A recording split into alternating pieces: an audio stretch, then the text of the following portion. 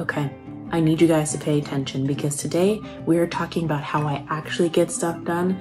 I mean the literal backbone of my job. Okay, today I'm giving you the MacBook tour. Specifically, this is my work laptop. This is a 2020 MacBook Air with an M1 chip with, shockingly, 16 gigabytes of memory. She is tiny but mighty and keeps my whole work life running.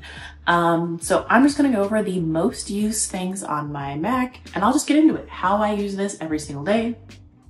Let's talk about it. Let's start with my ride or die Figma.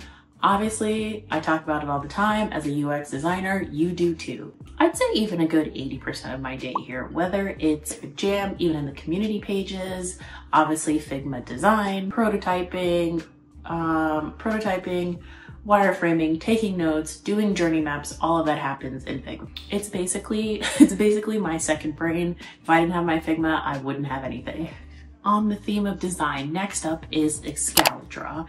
And when I want to think visually, but I don't want the pressure of even putting anything into Figma, even FigJam, this is where I go to excalidraw. It's like even lowest fidelity compared to something you would create in Figma. It's almost like, literally it's like pen and paper, but just translated into the web, like a web version. Like it's really sketchy, it's really loose, and it's a quick way to just get your ideas across. You can wireframe, you can explain your weird UX flow ideas without worrying about making anything look pretty. Next is my secret weapon for inspiration, which is mobbin. You know, sometimes I'm just in there like, I just need like a quick reference on how something works in the real world. Like last week I was looking at how, you know, when you get an email and you unsubscribe, it takes you to that screen of like, are you sure? And tell us why. I was just looking for inspiration on like how other places are doing it. And I am just doom scrolling, not even doom scrolling, positively scrolling, because it feels like a designer's Pinterest, because there's so many apps and websites that we all know.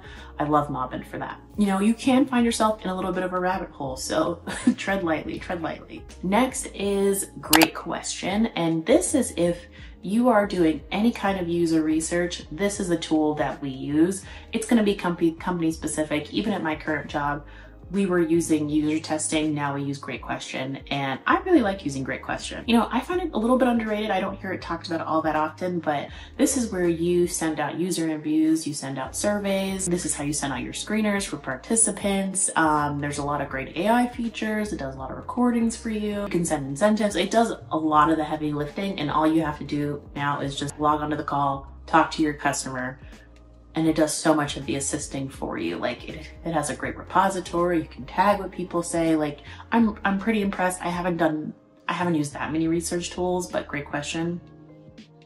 10 out of 10, 10 out of 10. And next, of course, is Slack. We all know Slack. I'm not going to touch on it too long. It's the communication tool of choice of our company. I have used other ones. I've used Teams. I hate Teams. I'm really happy that we have Slack, mainly because I'm on there chatting with my coworker besties, sending emojis, sending GIFs and emojis, and obviously the real work happens there too. I never get emails that are actually contextual. All my emails are like calendar invites, company-wide blasts, reminders. Like that's literally it. Everything else communication-wise about any project happens in Slack. Okay, yes, I'll have everything I talked about linked below. I think a lot of them are going to be like corporate based. Like you're most likely going to want like a corporate account, Slack, Great Question. But Mobbin is not corporate. You can be an individual user.